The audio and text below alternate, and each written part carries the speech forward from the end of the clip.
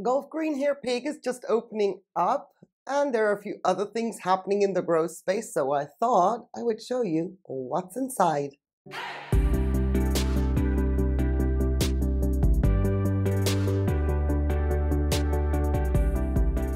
A beautiful spike, 2 blooms here on my Rhyncholaeliocattleya Gulf green hair pig. Welcome to this video.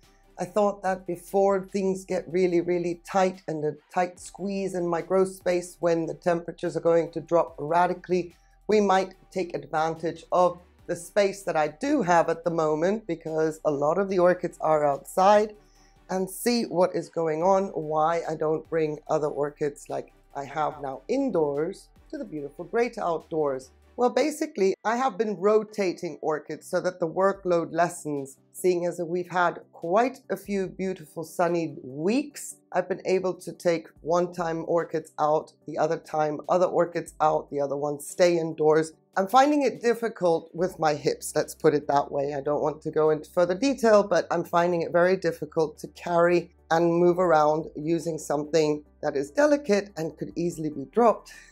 Because of the hips. That is why I have these orchids inside today, whereas most of the times all my blooming orchids will stay indoors, because even though it is very sparse, it is my indoor blooming alley anyway. Brassocattleya, Binosa, Wabash Valley is still looking beautiful. It has dropped 1 bloom, but still. Oh wow, the longevity has been remarkable, and that beautiful fragrance of lemony sugar has also been permeating the grow space at night. My Gulf green hair pig as such has not started its fragrance. These blooms are just opening. They've got a lot of work to do to unfurl. All that frilly gorgeousness has as yet to make itself, presentable. But it is beautiful that these bloomed out. They were on the top shelf up here since November. I did not move that pot at all, just to make sure that maybe we get lucky and get those buds to bloom. It was amazing. I'm so happy that worked. So I have Mailman on the left. There's Dinard Blue Heaven, Peggy Ruth Carpenter. I believe that is Happy Holiday up there. Now away from the blooming alley, it's finished blooming. Sologeny Lime Bay. And then here I've got Laurie Mortimer and my little fairy, which is also pushing some buds. That's nice, 4, but the growth is not impressive. So we've got some work to do with that. So that is like the top shelf. If I go around the corner here, there's my Dowiana, and hanging like dreadlocks, excuse just the visual of the pot, like dreadlocks here is my Parkinsoniana, all the way down to the second shelf down here. And then you can see the beautiful Naphrix Alex Poli with its fabulous blooms, all the intricacies and the detail on that. Fantastic. Got 1, 2, 3, 4, 5 spikes. This one I have to be super mindful of because, yeah, it infringes upon the space that I need when I bring orchids inside. But let's just go and check out the blooms first. We've also got Dendrobium tetragonum variety Giganteum in bloom, with its incredible fragrance of acrid aluminum being cut, that hot fragrance, very acrid in the nose, and then a note of jasmine. Competing with my beautiful, funky, weird, wonderful, quirky Neostylus Lusneri Blue. That doesn't cease to amaze. All the blooms here are weird, fused, etc. Enjoying a bit of sunshine because the angle of the sun is low. Yeah, I'm happy with the growth progress of this one. While we're down here though, I also want to show off my beautiful Jumelia arborescens. This orchid, oh, I love it for its resilience, its resistance, its willingness to grow and perform. I love it so much. Still growing well, and you can see it gets a little bit of sunshine, even during the winter, because I do not move this orchid outside at all. And then I've got my 2 Tolumnias in semi-hydro right here, which I would like to do a separate video on to update you on those. But Carmen is in bloom. That's amazing. This fan grew in semi-hydro. Very happy to see those. And pomegranate next door has 2 spikes just starting to bloom out. I'm waiting for pomegranate to bloom so that we can at least get an update video on how it's going in semi-hydro and we can see some blooms. Down here I have an assortment of orchids on the lower shelf. I do not move any of my orchid tops out because of all the water splashing. The saucers are filled with water, so I'm mindful of that. But you can see that they're getting sunlight back here. And considering that the cooler temperature slows them down, I'm not moving them back and forth. The risk of getting roots to get damaged with me moving them around is too high. They're safer there. My Mysticidi is also holding on to those spikes, still not desiccating, but it's starting on a new root, which is great. I hope you can see that. And I've got my Vanderglossum spike back there, going down. Not too pleased, it's not coming up and growing towards the sun, but I'm not going to force it either. I'm watching what it's going to do. I can't lift it up, otherwise I will probably snap it, so we'll see how that blooms out. And then of course, it's Phalaenopsis Spike Central, finally in the grow space. They are all progressing beautifully. All the phals with the spikes are doing really, really well. Darwinara Blue Charm right here has also got a spike. That is brilliant, and it looks like I'm going to get more than 2 blooms that I had anticipated. And down here I have the weaklings, you know, Sagaric Wax. I've got work to do with her in order to save her, otherwise I'm going to lose this orchid. And resting, not because they're resters, but because they are not moving, they're not growing.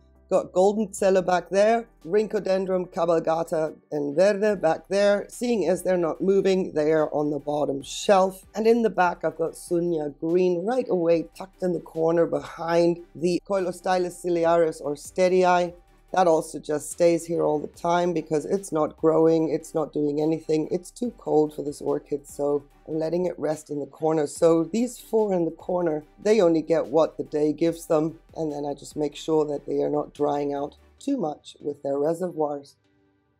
And on the bottom here, right on the floor, I've got my Guatemalensis. The sheath over here is starting to get chubby, which is wonderful. Hoping that maybe in the spring we can see some gorgeous bloom. And also my big Sologeny pandorata, which grew a beautiful new growth in 2022. But because of the lack of light, we didn't get to see any blooms. But the orchid is alive, que es muy importante. To the right of that, prime location right here is, you know, right up against the glass, full sun when the sun is out. There is my Leptotis bicolor, and we are getting some spikes. I hope you can see that. Some spikes are already starting to form. Here is the Maxima from Matte by Nature. The roots are growing into the pot very slowly.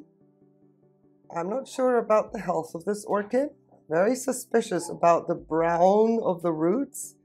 I don't want to jinx it. She's growing another new growth, so patience. We'll just wait on that. And they assorted seedlings and people recovering here and hopefully gonna get their groove on is my Chantilly Lace Twinkle, and I've never been too pleased about its performance. But the seedlings down here are just holding on and tiding over. Our next shelf up right against the glass, here's my Dendrobium munificum, Bulbum munificum. The growth has matured, not getting burned. That's how weak the sun is. But look at that beautiful new growth. Oh, it's wonderful. I love the size jump compared to previously. Much more fat and chubby. It's not quite done yet. It has yet to fill out a little bit more. Positive news. And then here I have some assorted orchids. The Iricolor is holding on, thankfully. Growing roots. Main focus right now. Keeping those roots alive. And then here I've got my Lowii, my Dimorphorchis Lowii. And that beautiful root that started early in winter of 2022 is progressing and going nicely into the pot, which I really like because I removed some leca, allowing it to find its way in. And now I am happy to say that it is not creeping across the surface. My Labucensis is also still holding on. Potted it into semi-hydro, self-watering. That one root is looking a little bit tired and possibly has failed in the pot. But when I wet the microfiber over there, that root greens up and absorbs nicely, and it stays wet for several days, which is really good. I'm cautiously positive about this working out. We'll have to wait and see when temperatures rise again. And really on the top shelf here are all my reed stem epidendrum hybrids. I have to always be mindful of the mealybugs. So there's a lot of foliage in here, and it's 4 different plants, but more predominantly we've got buds on the Yokosuka story. Look at that. At least I hope you can see them. There you go, they're looking beautiful. And I've got spikes on the other ones, but they are going to take their sweet time before they actually bloom out. And in your face, you can see the shadow here of my Rhyncholaeliocattleya digbyana. Yeah, woohoo, she is coming into bloom ever so slowly, but you can see the positioning right up against the glass, the hottest and most brightest space I can provide. And the second lead in the back, it's going to be difficult to show because of the sun glaring. Sorry about that. That second lead tucked away behind there, that sheath is also fattening up. So 2023, 2 blooms, 2 leads on the digbyana, which is awesome. The last time that happened was in 2020 that I had 2 blooms. So happy days, or maybe 2021. Anyway, she skipped 1 or 2 years without giving me 2 blooms on both her leads. Here we are, it's happening again. And of course, as per usual, by the time she has successfully, recovered from the stress of a radical repot, it will be time to address her again. I might have to get her a bigger pot so that we don't have to wait another year or 2 for the leads to bloom. My Antenatum that we're looking at the moment is just gorgeous because of its foliage. Really have to be watching for mealybugs here. She's had several sprays over the past months, just making sure no caterpillars think that she is a gorgeous treat during the winter, because that's what happened last year. This year I've been seeing mealybugs, just trying to be mindful of the fact that, no, I want my Antenatum to grow. Probably not as tall as she could grow because my conditions are, no, she doesn't like what's going on temperature-wise at all. But she has prime location, so I'm being very mindful of what's going on. I love this crisp, clear green color. It's gorgeous. And then I've got my pseudo epidendrum here, the hybrid that struggled with some mites in 2022. Would be the first time that this orchid hasn't aborted its growing point, so I've got some progress going on there. An extremely weak orchid that I got in 2018. Fact that she is still alive, yeah, I would say I can take credit for that. But whether we're going to see blooms this year or not, I do not know. But at least I've managed to stop the growing point from dying off. And in the back I've got Millery, chilling out. Nope, not outside because weak. Don't want to push it. Alrighty. So back here as well there's also more complex hybrid Phalaenopsis. All the spikes are starting to point towards the light, just the way we like it. Some have started branching since we last discovered them. Ninja Yellow, I wonder if she's going to hold on to her blooms this year. I have moved her from her location last year where she had bud blast. We'll see if this works. The Hot Kiss blasted its buds in this location, so I've switched them around. Hot Kiss is back on the shelf, and I've put Ninja Yellow here and see if they can both handle it better.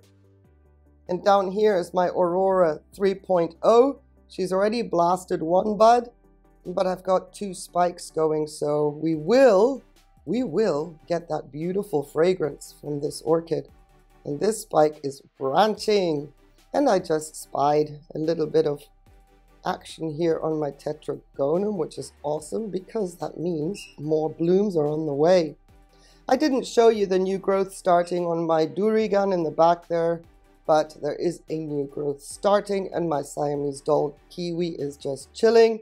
And here is my Stamfordianum Also, much better than 12 months ago. Chilling out. Hopefully, we can get this orchid to strength in 2023 and we will be well on our way. Okay, oh, I just saw something here in my Naphis Alex Poli. Check this out. Hello. There's a new growth starting already. And where there's one, eventually there might be another and another one. The fact that I am going to be experiencing the coldest temperatures ahead for the winter of 2023 so far. When I see growths like that starting, I'm almost like, yeah, we're heading into spring, but no, we still have a long way to go. Oh. Roy Tokunaga is also inside. I'm not moving it right here because obviously buds, and we're hoping to get that to bloom. I'm very pleased. I was struggling with Roy Tokunaga in 2022, and I think now we can just leave the orchid alone. But yeah, didn't appreciate the repot. I've got my little purple gem Aida rescue, still under rescue, still in ICU. Even though they're growing roots, I still haven't figured out what I want to do with them. So they're staying in rescue mode until I figure out what I can do so I don't lose them again. If I go in and out of focus, I am sorry. I'm trying to handle the camera very slowly. So my only Leonis here is holding on. It's growing a new root right there in the back. My Paphiopedilum Iona, the buds are starting to peek out of their protective sheathing. You have to get a little bit longer, but there's still time. My Fastuosa here has not started on any spikes. Maybe she'll skip a year. She is not really growing the roots the way I would like her to. I may need to think about repositioning her. Now is not the time. Gotta watch out for that one. Don't want to lose it. It's been with me for years, and yeah, you just don't want to lose an orchid after having it for such a long time. Okay, so I'm gonna swing you around. Oh, before I do that, just want to show you that my Lundii is starting on buds. I got plenty of growths on the Lundii. There should be a nice blooming. I may need to move that pot so that the bloom can bloom out properly. If I bash that accidentally without paying attention, that bud's gonna be history. But there's buds everywhere. I wonder if I can pick this leaf off. Not yet. There's another bud right back in here, tucked in there, enjoying some sun. Okay, let me move you around. I'm just going to put my hand in front of the camera because of the sun, so it doesn't blind you, because we're going to be facing that straight on as I move. And then here I have my Gold Coast, just to give it as much light as possible, because I'm trying to see if I can avoid brown spotting, cold damage to appear on the new growth. I've already got the pitting, so that would immediately turn brown. So it's getting a hot place where the sun shines. Hot being relative. The sun is not hot enough to make those leaves warm up. And my gorgeous little lutein blanc. Let's pause for the blooms. Aren't they pretty? Aren't they pretty? Oh, they're so cute, even from the back. Oh, I love. And she smells so delicious. Got their new growths for next year. Yeah, I love this one. She even has a spike tucked in down here. All right, my Neo Falcata collection, I will do an update on those. As you can see, spoiler alert, things are okay. Things are terrible. And over here, my Xanthina, she is growing a single root down into the pot. There's hope. That's all I need to know. And we're going to have a closer look at the Tolumnius that I got from Anonymous. And then here's a whole gaggle of ICU that I'm trying to bring over the winter so that I can pot them up in the spring. Especially my Gyra Kiku pieces. Well, they're doing okay. I know it looks nasty in there, but it's been a while that they've been in there. And then, of course, my little Bloomin' Shiny Eye baby. That was a single bulb that broke off the mother plant. Chugging along, no roots. Figuring out how this little guy is going to grow some roots that will stay viable. So there must be something in the pot. Otherwise, she would have collapsed a long time ago, and I just can't see it. Got a bud here on my American hybrid. Gonna do a maintenance video on her. Alexandra, my beautiful, well, it's actually my daughter's orchid, that did not appreciate the switch from lava rock into leca, but now we have a spike. Actually, it's a branch from an older spike and a newer spike, so she's coming around. She's going to get repositioned later on in 2023. We are very, very close to seeing what Sorpresa looks like. Busy, busy, busy orchid. One branch, 2 new spikes, growing the leaf continuously. The root growth has stopped. And then Mini Mark. Look, Mini Mark has opened her first bloom. There's another spike growing in the back there. You can see that somewhat coming out of the leaf. And then, of course, the main spike coming out here. Oh, this is the extension of the oldest spike. So if you have a Mini Mark, don't cut the spike off and see if it extends. Its new spike has not gotten to that point yet, but also growing gorgeous new root, which is amazing. What I want to show you as well is my Zogo Vivian, my Doritenopsis. Muy importante, that thing, I hope, that is showing on screen. It's sticking out at the base. I have very damp microfiber around the base. I need that root to go into the media because this orchid needs a root for sure. But look, we've got one somewhat damaged leaf in the back still. We got another leaf that looks a little bit pitted. And we've got a new leaf coming that's looking marvelous. I would like to keep it that way. And then let me scooch you up. Here are the little fowls. This is the Keiki, Walter Jr. The first bloom is going to be opening shortly. Here's Aurora 2.0. We've got a spike taking its sweet time to actually develop. Very, very slow. And then here is little Vega Cecilia. Even if she grows a spike, I won't let this one bloom. We still need to actually get her established, but she's looking so much better than she did 12 months ago. This is Maxi, little white Phalaenopsis. I'm a bit concerned about the leaves going that yellow color right at the stem. There's nothing I can do about intervention at this point in time. They are not popping off. Just keeping my breath. Just holding my breath and fingers crossed that everything in there is okay.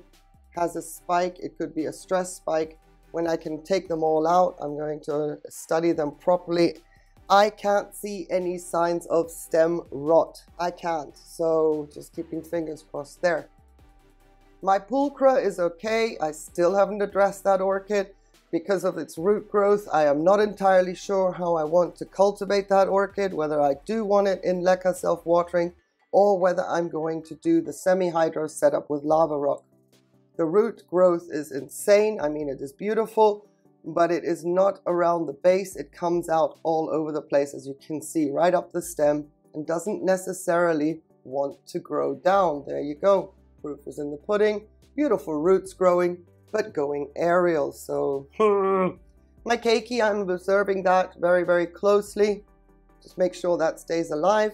And here's Gratrixianum in its peacock structure, looking awesome. This one is from Fernanda Nacimiento Orchids and Succulents. This leaf here I have released from the peacock structure just to make sure that I can see that it's actually able to hold itself up. But I like to keep it a little bit tucked in, just because if the wind blows, I don't want it to be kinked. Normally the door is closed if it's very, very windy, but you never know. I'm not home and something happens. We don't want that. Star of the show much? Let's take a moment here and just breathe it in. Cinnamon and spicy ginger cookies with some beautiful molten sugar on top. Yeah, that's her fragrance.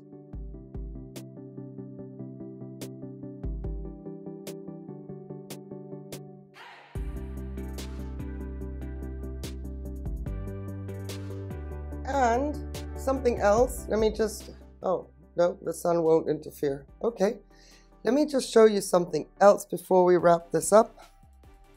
I've been babying these buds. This is my Crestwood Tomorrow Star. 3 buds. The spur has as yet to release.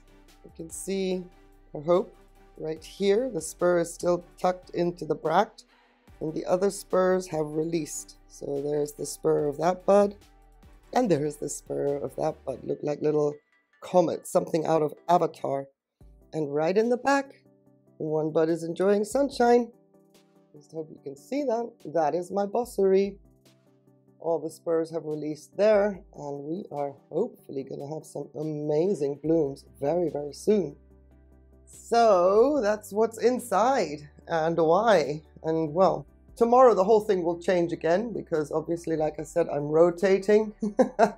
I hope you enjoyed this video. If you did, give it a like, share it around, let people know that someone in southern Spain is growing orchids and really, really fighting hard to get them to bloom, to survive winter without any kind of kit and caboodle to help them out. It will be amazing because even though it is difficult, it can be done. Maybe that encourages somebody else saying, I can't afford all the extras. Well, neither can I. So if that person would be inspired by this video, please share it around. I so appreciate it. And if you haven't subscribed and you're inspired by the fact that I'm doing this on the raw, literally, no fancy nothing, please subscribe because there are failures when doing it this way, but the experience that comes from it is exponential, and I'm sharing that on this channel. So thank you so much for your time. Thank you for your support. Thank you for liking the video, sharing it, and thank you for subscribing. I hope you have yourself a beautiful day,